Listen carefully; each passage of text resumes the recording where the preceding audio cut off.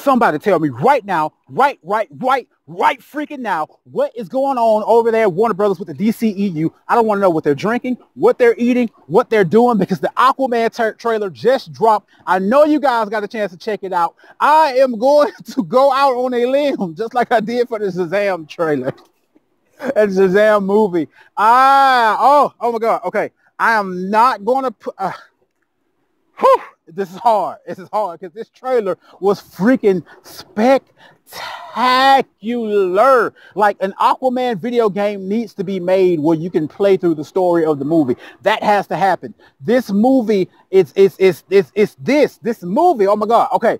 I'm going out on a limb. And some of you might hate me for saying this, but I'm calling this the Black Panther of the DCEU. And I'm going to tell you why. Because Aquaman is someone who's in his home, of course, but T'Challa, only difference, T'Challa already was living in Wakanda. He was of Wakanda. He was next in line to be the Black Panther. But when it comes time to this calling of going home and protecting home, and even though he lives on land, but he's from Atlantis, I'm getting a really, really clean parallel between Wakanda and Atlantis, because we got a moment in the trailer, kind of like how we entered Wakanda for the first time, going through the trees. We entered Atlantis, and it was so freaking beautiful. I wanted to go to Atlantis myself. I am ready for this Aquaman movie. Now let's get into some of the things we saw in the trailer. We saw his mom and his dad, how they met, and you know, she washed up on the beach, and he brought her in, and they had, you know, relations, and they had Arthur, and she went back to the sea to be the queen. It's now time for him to come take the throne, because his brother, or his half brother, whatever you want to call him, Orm, is now trying to take over Atlantis and also attack the surface world. And it is just a lot going on. We saw so many different characters. We saw Mira with her fine self. We saw a lot of the Atlanteans that we've seen in the comic books before. We saw so many different creatures and sea animals. But one thing they did in the beginning was they showed Arthur Curry as a little boy being picked on at an aquarium. And they said, oh, look, a little Arthur's talking to the fish. And he was literally talking to the fish, because we know that's something Aquaman can do. And his eyes glowed that gold glow. And it looks like we're going to get some of that same Aquaman banter that we got in Justice League, which is one of the best things in Justice League.